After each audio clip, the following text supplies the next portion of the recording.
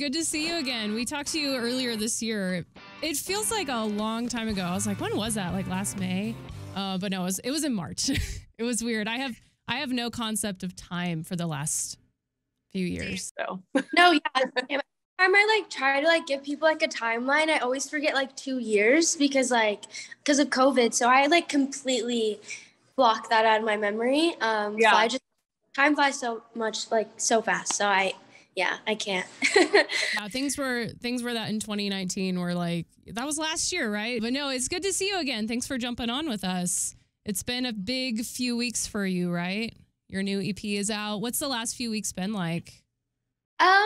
Crazy and exciting. It's just like super cool, working on something and like pouring your heart and soul out on like a project and then it now being like released to the world. And I'm just getting such a beautiful response and it just makes me so happy. Like I love when people enjoy or like relate to me and my music because I feel like we're all just like making each other like feel like we're not alone. And so it's just a really cool feeling. And this past few weeks have been amazing. Have you been like busy and swamped, or once it comes out, are you kind of just like you take a deep breath and you can relax a little bit?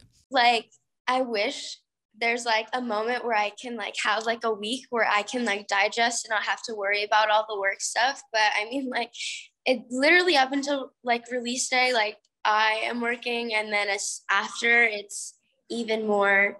And it's there's a lot of things that are coming in that I'm really excited about, and I like haven't even stopped making anything. I feel like as soon as my EP was done, I started working on my album, and I've been doing that ever since too. So it's a lot. Kind of on to the next thing once it's out. Well, the EP is called Pretty Poison. Do you want to tell us a little bit about it? Of course, we're playing I Hope You're Miserable Until You're Dead, which we love. So do you want to kind of tell us about the EP a little bit? So my EP Pretty Poison is basically my life into songs, and specifically my life from when I moved to LA and started my music career up until now.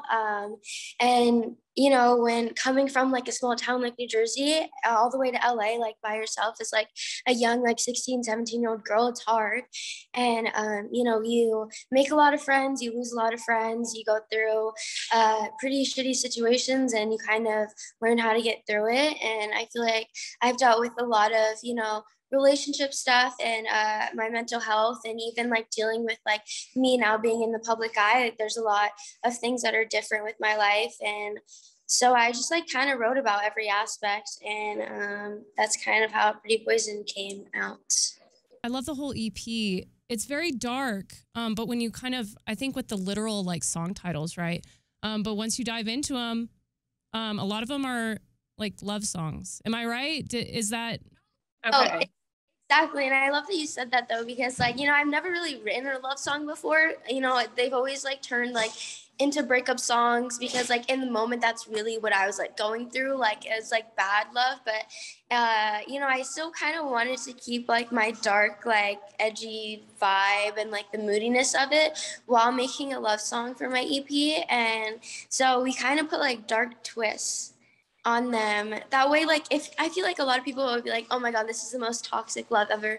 And I always talk to my producer, I'm like, we make every song sound like the most extreme and like toxic way that it possibly can be. But it really is just like a love song about like how like pure my love is for someone. And it doesn't seem like that, but I think it's cool. Like if you like really dive into it, you can tell.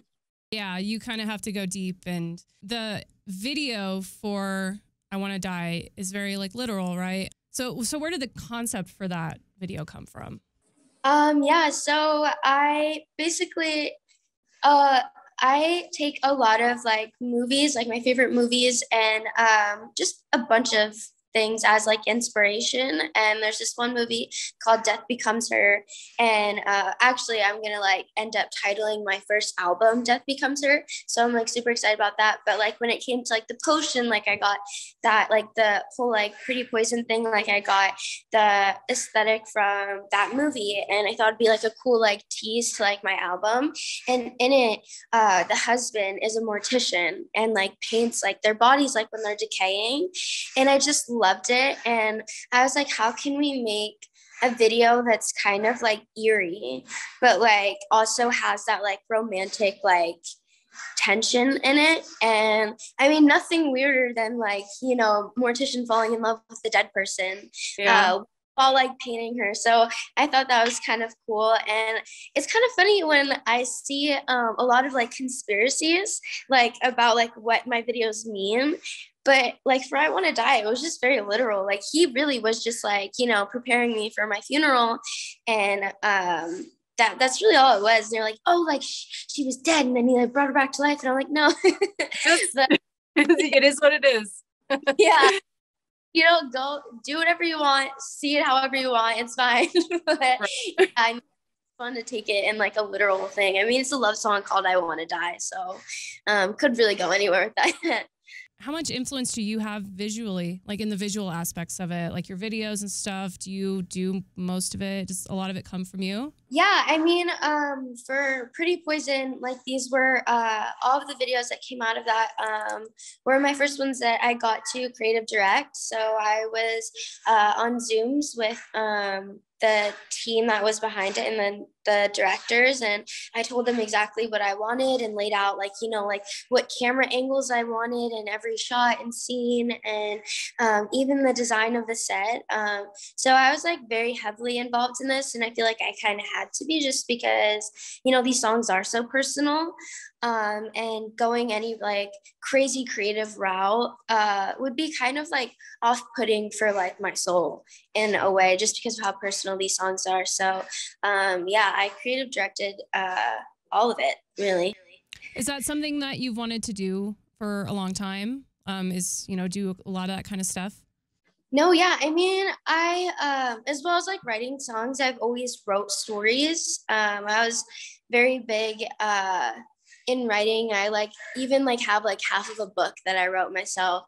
And so, and I always kind of wanted to make like horror movies myself. So I think like when I get to put like my little spin on it, like on my music videos, like it makes me kind of satisfied, you know, not making a whole fucking like scary movie, but it's a scary music video, so it'll count. But yeah, I just love that stuff.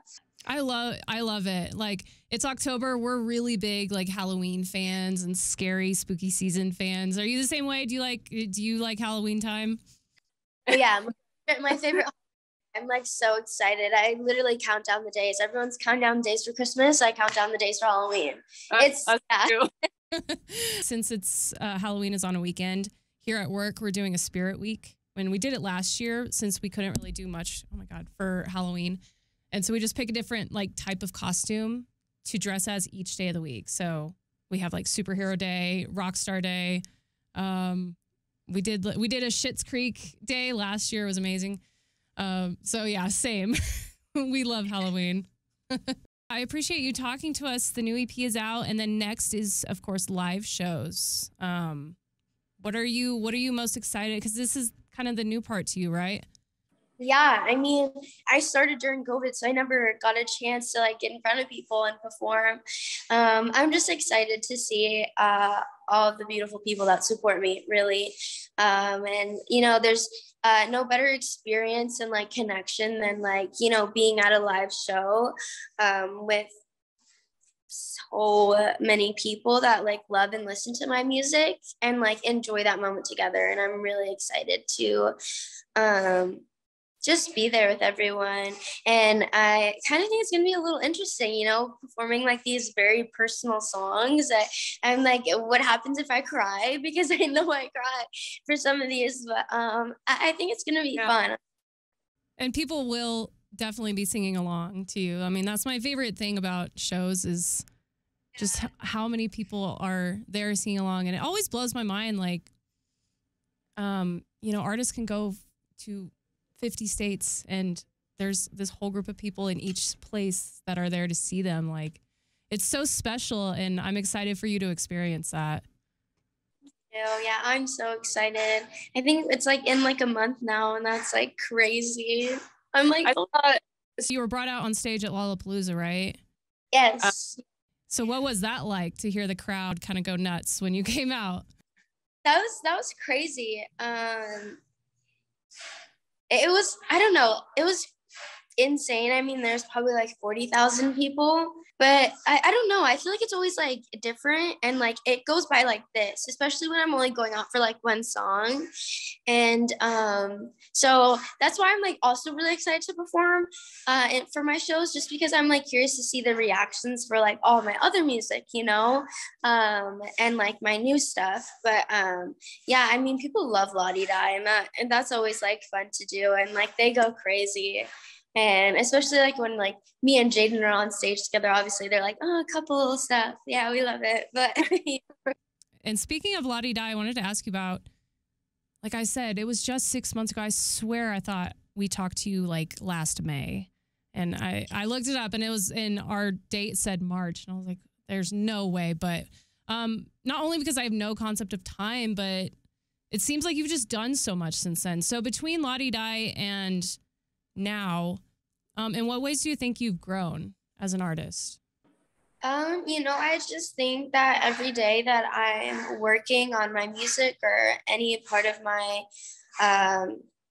or anything really, I just gain like a new confidence. And I feel like recently I've really found, you know, my voice and my sound, and you know, what vibe and direction I want to be in. And it's really just like a confidence thing, like, you know, knowing what like I want, and you know, how I want my music to turn out is like a really good feeling, because like, you know, like you're always satisfied when like you know exactly what you want, because you're gonna get it. And but yeah, I just feel like my confidence has just grown a lot since then. I think Lottie Die was like the first song that I made that like I actually liked that came out, and then like doing the EP and all that was just so fun. So yeah, it's just like a huge confidence thing that I had to go through, and I'm here now.